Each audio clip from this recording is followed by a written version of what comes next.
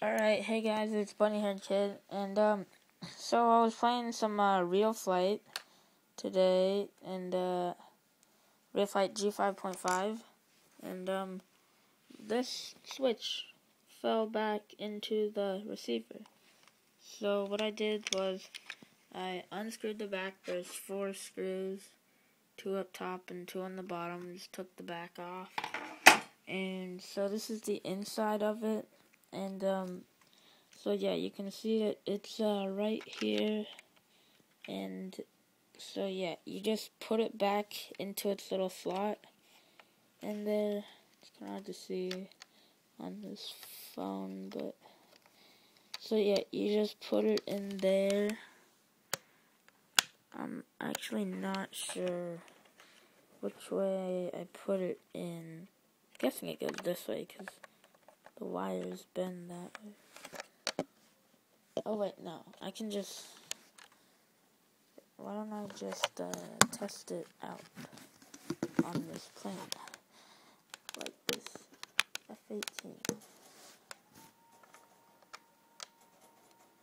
I guess I gotta hit the, yeah, alright, so that's on the right way, sorry about that. So then, yeah, there's this little piece. What? Okay. So yeah, there's,